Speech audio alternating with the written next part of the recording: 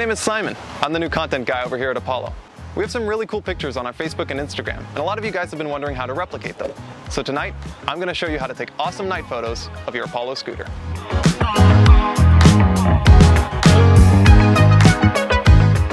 Okay, so the first thing you're going to want to do is find a great location for your photo.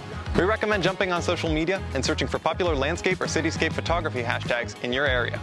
Using the power of social media to your advantage is key here. You'll be able to save a bunch of time and find a great location.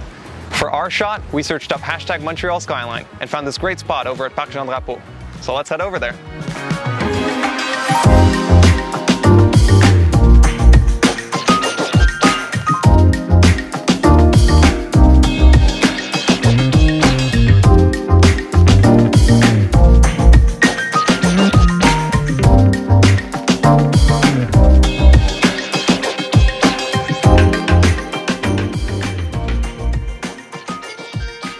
Once you arrive at your perfect location, try to set up your gear while it's still light out. That way you'll have more time to get the perfect composition and you won't have to set up your gear while it's dark. Now for the purposes of this tutorial, we knew we wanted to take our final image at night. So we knew we had to get here right around 7:30 to 7:40 to give us enough time to set up. Now sunset is at 8:37 p.m. tonight. I know this because of an app on my phone that tells me exactly when golden hour and twilight is. And I strongly recommend this if you're any sort of photographer that does a lot of nighttime pictures. Without further ado, let's go take the shot.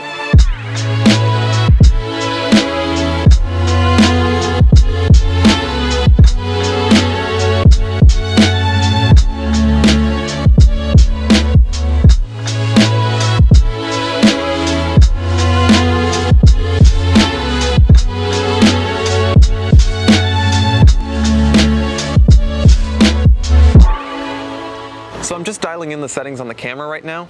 I haven't yet decided if I want to do a high angle or a low angle. All I know is that I want the city skyline and then the scooter front and center. But really, there's no right or wrong way to do this. It's a photo. It's supposed to be fun. You can take it however you want. Once you find your perfect composition, all you have to do is wait until nightfall. Quick tip, it can get pretty cold at night, so you might want to bring a sweater. You're gonna have to fast forward that in post. All right, guys. The sun is set, it's just past 9 p.m., the bugs are out like crazy, the city lights are on, and we're just about ready to take this shot. But before we get started on anything, here's a list of all the equipment that you're gonna need. So first things first, you're gonna need a tripod. It doesn't have to be anything too expensive or fancy, but it's gotta be stable enough that it can withstand you pressing the shutter button without moving or shaking. We got ours on Amazon and it was less than $100. We'll leave a link to it in the description box below. Next, you'll need a DSLR or mirrorless camera.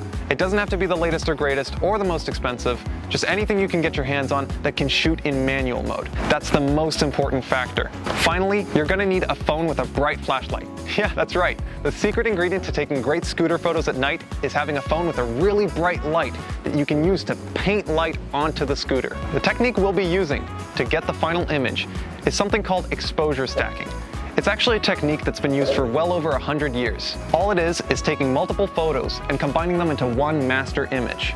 Fortunately, with programs like Photoshop and Lightroom, combining them has never been easier. The first thing you're going to want to do is set your camera to autofocus and choose one point on the scooter for it to autofocus. Once that's set it to manual. You won't need to change it again.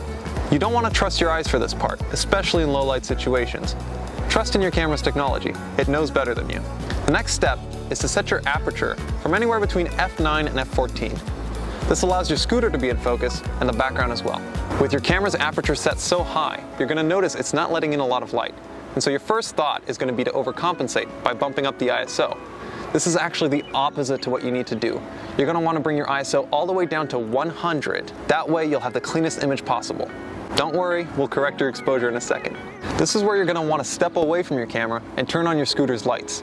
Light up everything it has. Headlight, deck light, stem light, light it up like a Christmas tree. You're then going to want to go back to your camera and you're going to adjust your shutter speed so that you can have your scooter and the background exposed correctly. In our case, we're going to leave our shutter open for 20 seconds, although your times may vary based on your light conditions. Lastly, you're going to want to set your shutter button to 2 seconds. This will avoid any camera shake when you click the button during a long exposure. If your camera moves at all, it could ruin your shot.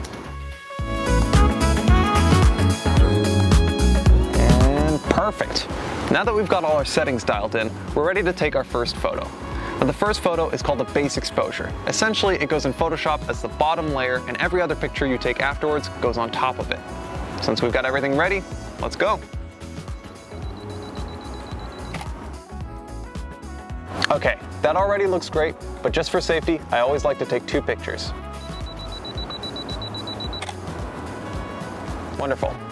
Now that we're sure we have a good base exposure, this is where things get really interesting. You're gonna want to take your cell phone, turn on the flash, hit your shutter button, and then run to the scooter. Then, using your phone's flashlight, you're gonna light one specific area of the scooter. It doesn't really matter which area you choose, I just like starting with the deck. So for the duration of that 20-second exposure, you're gonna light it. Great. Oh, that's so cool. You can already tell this is gonna come together really well. So all that's left to do is do the exact same thing and light up all the different parts of the scooter. So we have the rear fender, the stem, and the handlebars. This is gonna look really great. All that's left to do is go back to the office, put these files in Photoshop, and make our final image. All right guys, now that we're back in the office, this is where the magic happens. The first thing you're gonna wanna do is open up Photoshop. You're gonna wanna open up a new project, and you see I've actually labeled all my pictures already, but just take your base exposure, and open that right up. Next, you're gonna wanna add all the other layers on top of your base exposure. So you can go right here into Finder, and just add your layers on top. The next thing you're gonna wanna do is auto-align your layers. This will basically correct any camera shake that may have occurred. Even if you used a 2-second timer in a tripod, it can still happen. So you're gonna wanna select all your layers, and you may have to rasterize them first. Go into Edit, Auto Align Layers. Auto, okay. And then you let the computer do its thing. Now once that's done, you can see here that there's a little bit of cropping going on. This means that we had a teeny tiny bit of shake in all of our pictures, and we can crop this out later. Next, you're gonna wanna create a mask. And now you're gonna notice that it's gonna be your primary color, which is usually white by default. You're gonna wanna switch that to black. On a Mac, you press Shift-Delete. That means fill, and you can fill it with black. Now we can't see anything from this layer because black conceals and white reveals. So with a white paintbrush, just paint over all of the highlights that you wanna see. So in this case, I'm painting the handlebars, little bell, maybe a little bit of the brake here. Yeah, that looks really good. Next, you're gonna wanna bring your other layer up. So in my case, it's the front of the stem. Make a new mask, Shift-Delete fills it with black, and then you're gonna paint in the front of the stem. Now I like to zoom in to see what I'm doing a little bit better. On a PC, that is Alt and scroll wheel. On a Mac, it's Option and scroll wheel. And then you can just kind of move your cursor around to get the perfect spot. Now, let's get in the front here. Now you'll see here that the sky's a different color. This is because my arm was in the shot when we took the picture. So not to worry, just switch over to a black brush and hide what you don't want to see. There we are. I'm going to switch back over to my white brush and just polish this layer off. Now, you can use a variety of different brushes to do this. I like to use a relatively soft brush. Now what this does is it creates a feathered edge so you don't see so much hard lines. So if I were to do this, you can see it's got a very hard line compared to if I change the brush to a softest brush as possible.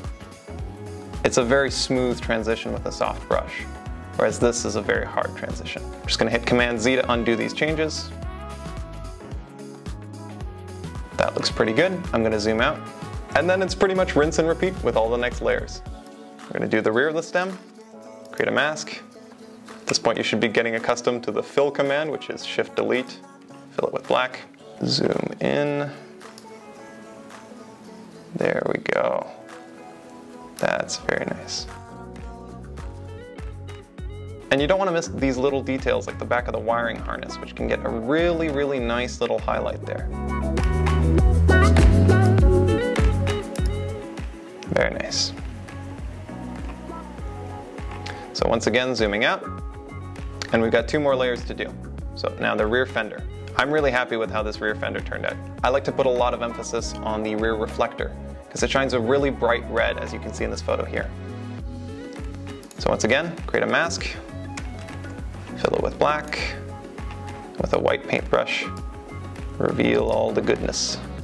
Look at that. That's really nice. And you can also do the edges of your tires too if you've gotten those. Perfect. Now I saved the best for last. I always love doing the deck last because it's the biggest and most dramatic change. So, like every other layer, you bring it over your base exposure, create a mask, fill it with black, and then reveal. I'm going to need a bigger brush for this, and I'm going to actually increase the hardness just a bit. Oh yeah, look at that. Beautiful. And then if we zoom back out, there we are. That looks frankly amazing. And let's do a little before and after shot right here. Here's the raw unedited photo. And now look at this. Can you believe it? All you needed is a phone flashlight, a tripod, and a camera, and a little bit of patience with some software, and you got an amazing result. Obviously, this doesn't just apply to scooters. This is anything you take photos of at night. Of course, we at Apollo Scooters recommend taking nice night photos of your scooters, and send them our way. Send them over to our Instagram, @RideApollo. We want to see what you guys can do too. This video is a little different than what we normally make, so if you enjoyed it, be sure to like and subscribe. And as always, ride safe.